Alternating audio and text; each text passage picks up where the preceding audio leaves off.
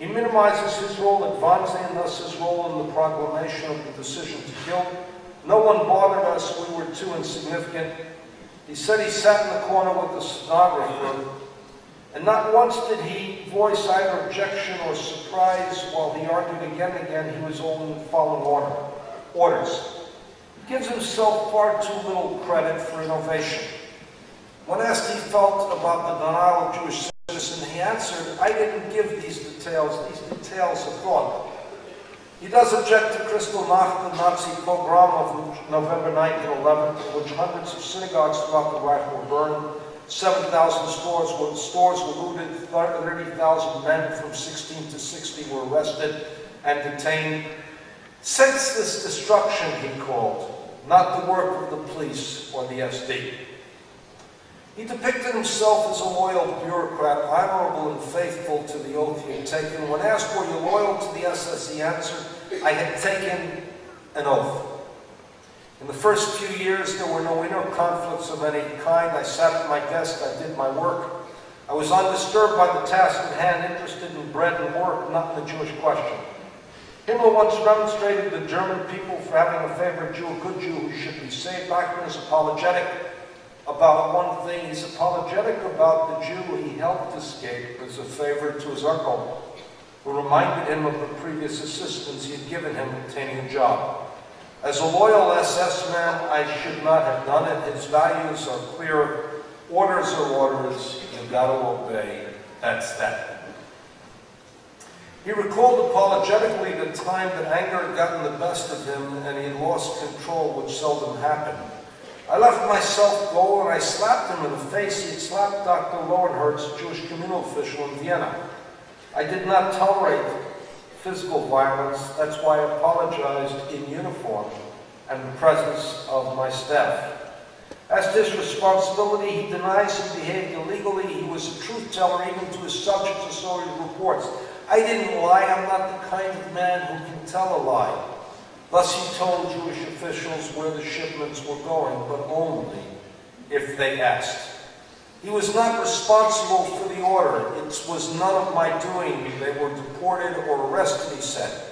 When asked about his function within the extermination unit, he demurred. I was responsible only for evacuation. I never claimed not to know about liquidation, which is the murder of the Jews. I only said that Bureau 4B4 had nothing to do with it. I couldn't help myself because I had orders. I had nothing to do with this business. When pressed on the killing, he retorts to psychologically comfortable explanation. I couldn't help myself because I had orders, but I had nothing to do with this business. Again, he proclaims the limits of his responsibility. I had nothing to do with killing Jews. I never killed a Jew. I never ordered someone to kill a Jew. I've never done such a thing. That's what gives me inner tranquility. I'm guilty because I helped with the evacuation. I'm guilty of complicity, but not of murder. He displays some compassion for his own psyche, not drawing too close to the killing process. He expressed horror at what the Nazis were doing. I saw gas in installation and I was horrified. He was somewhat apologetic for his personal lack of inner strength. My nerves weren't quite strong enough. I couldn't listen to such things without their affecting me. I didn't look inside. I couldn't stand the screaming, and I was shaken. But he took steps to keep himself away from the killing, not to remove himself from responsibility for deportation. My job, he said, is to obey and to comply. When asked, one could say no evacuation, no gas chamber, Eichmann answered, yes, you could put it that way, though I had nothing to do with that sector. He then protested, not all the people I evacuated were killed. I had no knowledge whatever of who was killed or who was not. He protests his innocence of murder from a juridical standpoint. I am guilty of complicity. He stresses the point again, I had nothing to do with the things. I can tell you truthfully, and no one will prove to the contrary. This very same mantra continues throughout many months of interrogation. Let's listen to them as a struggle for inner self-justification. I had my orders, I didn't kill them, I didn't hang them. My latest responsibility ceased when the military police took over the shipments at the evacuation stations. Tom Lehrer, the folk song comedian, once sang out, "We send up the rockets, but where they come down, that's not my department," said Werner von Braun. So too, clearly, Adolf Eichmann. His description of slave labor is both interesting and accurate. It reveals the Nazi mentality. Slave labor was a means to death of many, what Eichmann termed natural diminution. When asked what he meant by the term, he quickly answered, "Perfectly normal dying was those who survived work that possessed the greatest problem. They were to be killed, or as Eichmann put it, they must be treated accordingly, since this natural, if released, must be viewed as potentially the germ cell of a new Jewish order." He was a self-described honorable man. He said, "The loyalty oath itself calls for unquestioned obedience, so naturally we had to comply with these laws and regulations. The laws were legally maintained. The final solution itself was a Führer's order, the so-called Führer's order. The Führer's order had the force of law. The Führer's order had the force of law. It had to obey." And he said, "This is what I would have done. If they had said to me, 'Your father is a traitor,' if they told me, 'Your father is a traitor,' I had to kill him, I'd have done that. At that time, I obeyed my orders without thinking. It made no difference what the orders were. I had no responsibility whatsoever, because the oath I had to take obligated me to loyalty and obedience. The oath came from a hierarchical superior. Someone else was responsible."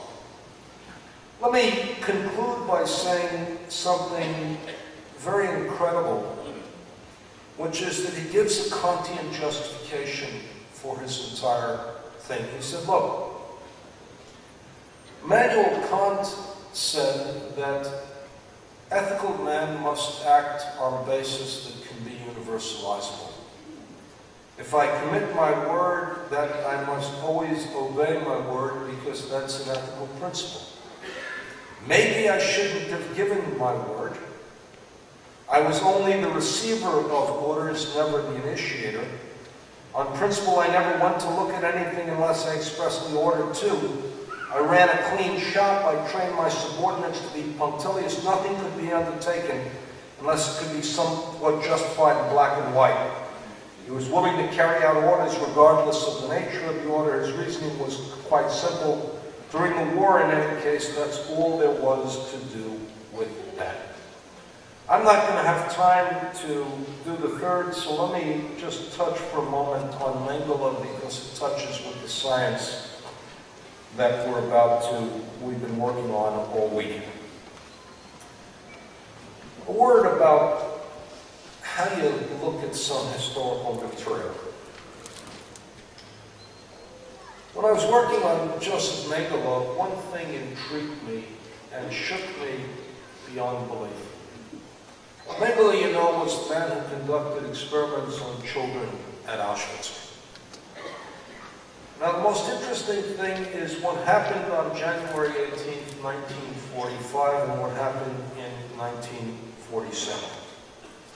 When Auschwitz was being evacuated, Joseph Mengele took the results of his experiments with him.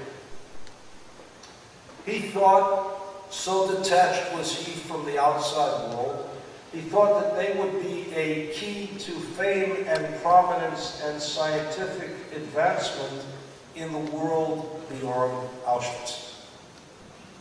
Now, what makes taking this material with you so extraordinary is this material is clearly incriminatory. If he is captured, this material reveals everything that he has done, and all the person has to do in order to prove his guilt is to present the material he has in his possession. Now, to the very end, let me read a couple of things on this portrait, but let me tell you one other detail which startled me even more. 1947, Joseph Mengele is leaving for Argentina. He's living under a false passport and a false name. But what does he take with him? He takes with him the very same experimentation. Now, let's understand this, because trying to interpret it begins to struggle. A man who's forced to flee his country because he is wanted. A man who understands that if he is captured by the Allies, in all likelihood he will be hung. A man who is forced to abandon his country and even his name cannot do what? Cannot abandon the scientific material, the quotation mark scientific material that he brought with him. The point being that he thought of himself, he thought of the experiments as a key to prominence in the outside world. He kept the data in him, even in hiding, even at a time when these revelations would have doomed him to trial and near certain punishment by death.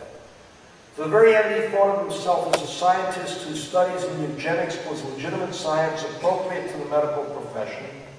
And he continued to believe in German racial superiorities and the rules of his science. His dream was grand improvement of the human species, the dominance of the master race, masterfully improved by what he called applied biology. Nazism attracted such men, it cultivated and promoted such science. It gave them the opportunity to practice such medicine uninhibited by the normal constraints of accepted medical science.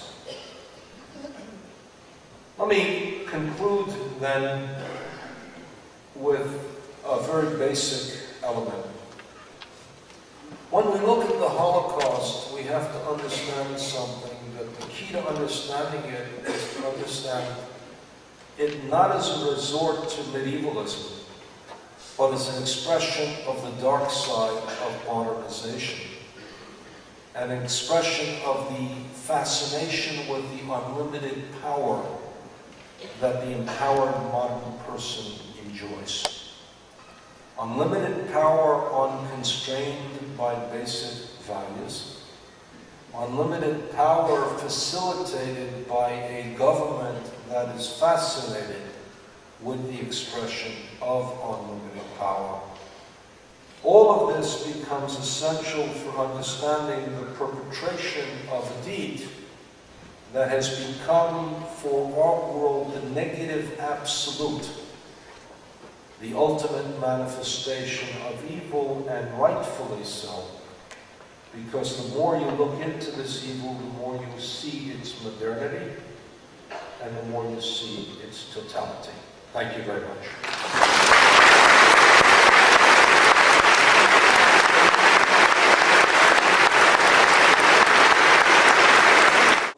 These truths to be self-evident.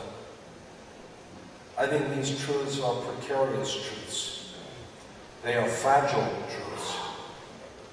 The equality of human beings is the one thing that when you look around the world you do not see.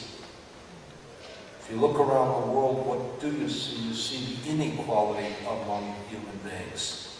So when I recite those words that are the core of the American experience, and indeed the core of our religious experience, I recite them as a prayer, not as a self-evident truth, as something we have to make true.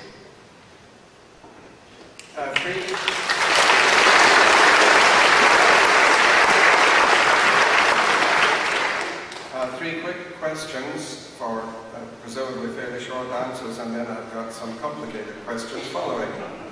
You mentioned the movie Life is Beautiful. Was it good or bad for Holocaust remembrance?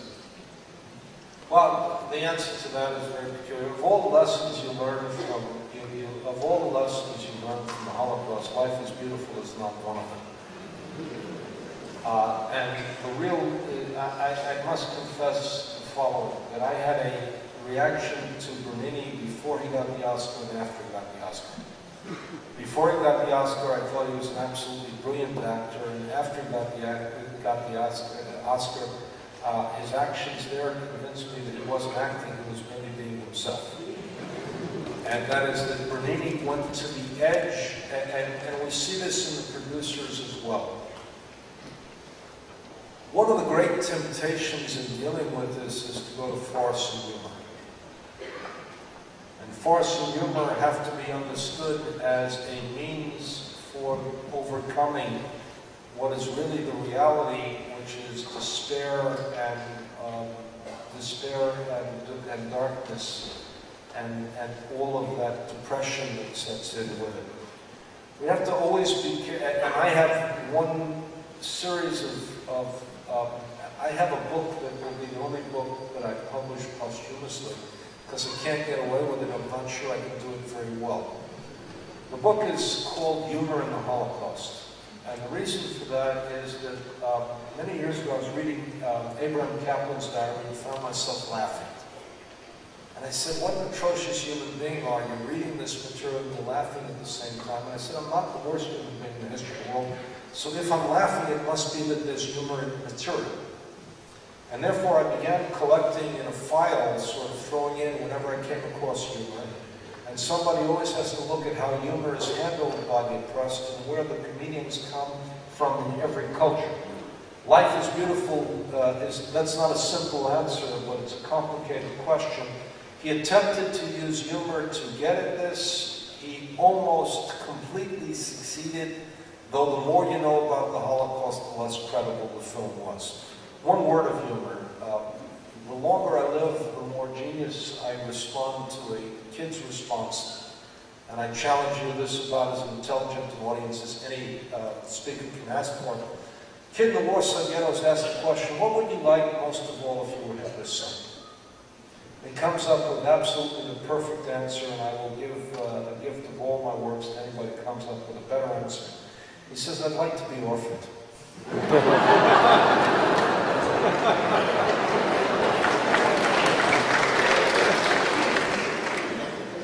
Question. You mentioned that the medical doctors signed the death certificates of the victims. What did they list as the cause of death? Asphyxiation, natural causes, etc. In fact, it's the medical certificate. Let me explain this for 30 seconds. The interesting thing is that whenever we look at Nazi medicine, we look most especially at the behavior of the Nazis in the concentration camps. The more interesting look at Nazi medicine is not the behavior of Nazis in the concentration camps, but the behavior of the T4 operation. And what differed between the concentration camps and T4 operation was that the people in the T4 operation who were killed had a constituency at home. You don't love a physically handicapped or mentally challenged child less, you love them more. And who are your peers? Your peers are other parents who have kids who are institutionalized with your kids. So when one got a death certificate and the other got a death certificate at the same time, roughly the same time, the first thing they did was to call other parents with kids there. And that's how the process was uncovered, and that led to the speeches of Bishop von Galen and others opposing this, and it drove it underground. It just shows you what might have happened if public opinion had opposed the murder of the Jews. So the doctors who behaved in this did everything.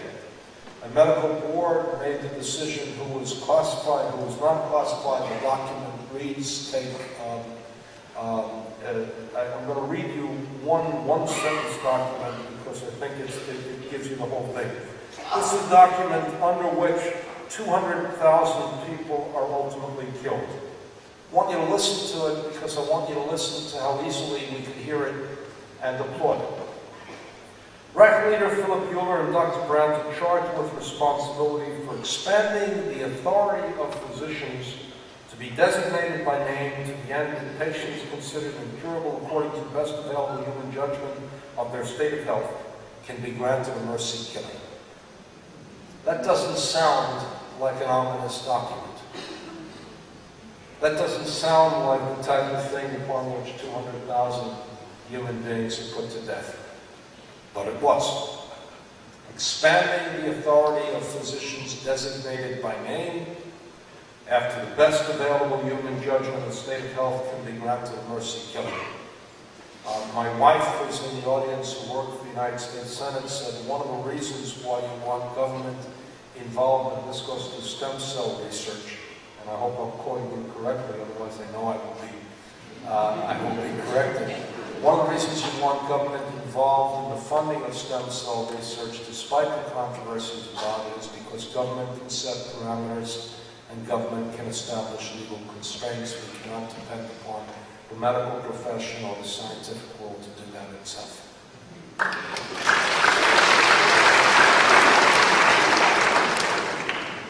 You spoke of Hitler's anti-Semitism as a foundation for the Holocaust, but what of the anti-Semitism as an integral part of church teaching as a foundation for Hitler?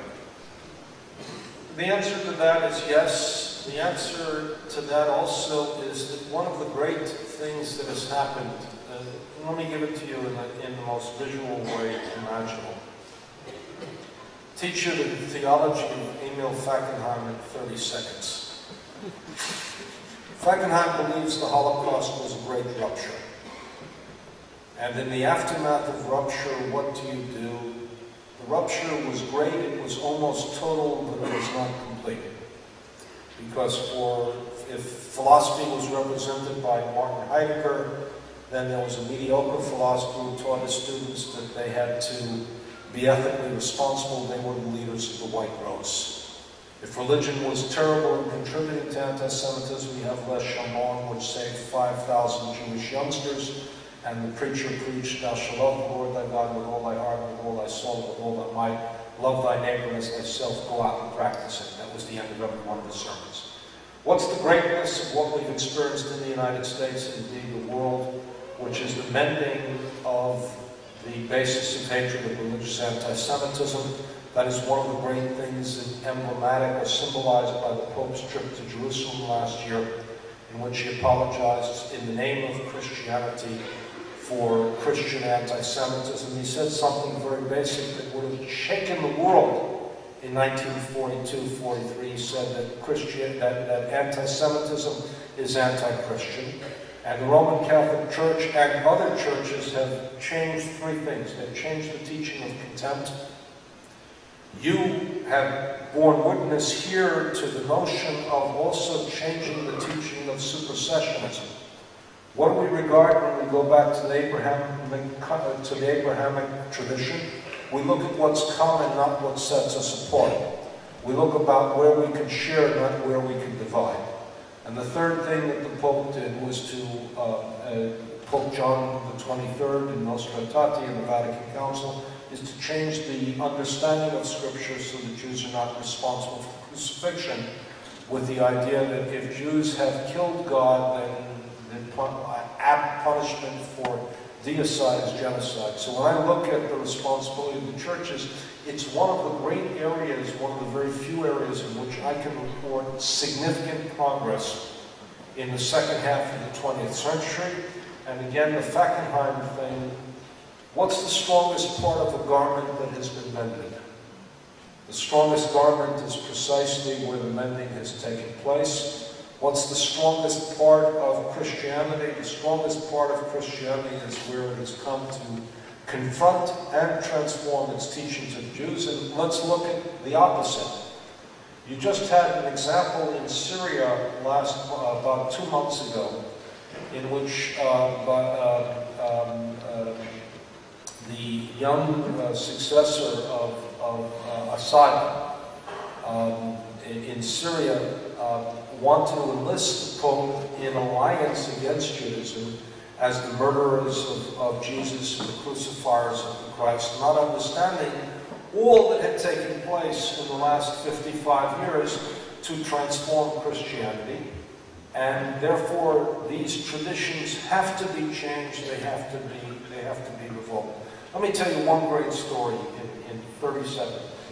1984, I'm giving a lecture in my course in Georgetown on anti-Semitism, and a young lady raises her hand and says, Professor Berenbaum, what did Jews as Christ killer mean? So I look at her, blonde-haired, blue-eyed, beautiful young woman. I said, do me one favor, tell me a little bit about your background. She tells me about her background.